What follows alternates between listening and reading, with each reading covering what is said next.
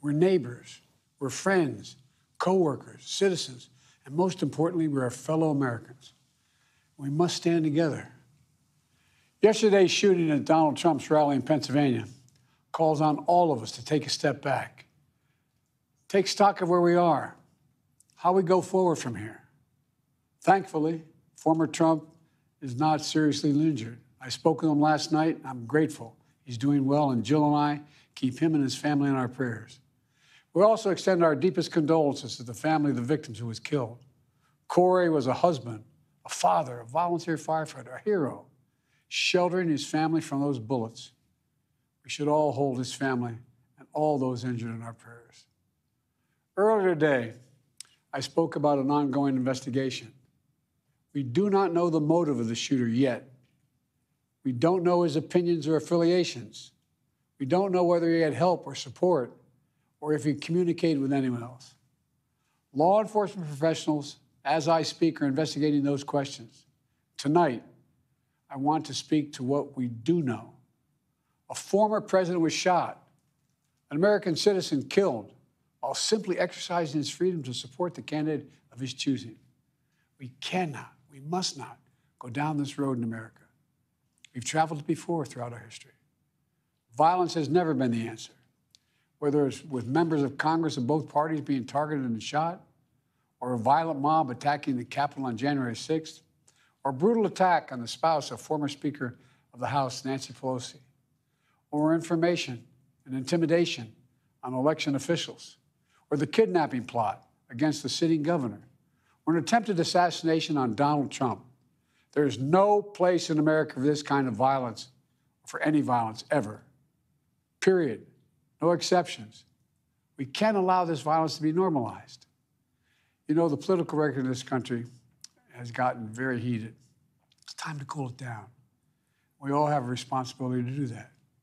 Yes, we have deeply felt strong disagreements. The stakes in this election are enormously high. I've said it many times that the choice in this election we make in this election is going to shape the future of America and the world for decades to come. I believe that with all my soul. I know that millions of my fellow Americans believe it as well. And some have a different view as to the direction our country should take. Disagreement is inevitable in American democracy. It's part of human nature. But politics must never be a literal battlefield, or God forbid, a killing field. I believe politics ought to be an arena for peaceful debate, to pursue justice, to make decisions guided by the Declaration of Independence and our Constitution. We stand for an America, not of extremism and fury, but of decency and grace. All of us now face the time of testing as the election approaches. And the higher the stakes, the more fervent the passions become. This places an added burden on each of us to ensure that no matter how strong our convictions, we must never descend into violence. The Republican convention will start tomorrow. I have no doubt they'll criticize my record and offer their own vision for this country. I'll be traveling this week making the case for our record and the vision, my vision of the country, our vision.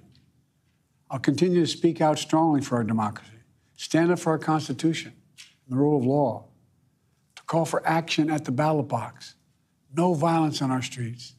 That's how democracy should work. We debate and disagree. We compare and contrast the character of the candidates, the records, the issues, the agenda, the vision for America. But in America, we resolve our differences at the battle box. You know, that's how we do it, at the battle box, not with bullets. The power to change America should always rest in the hands of the people, not in the hands of a would-be assassin.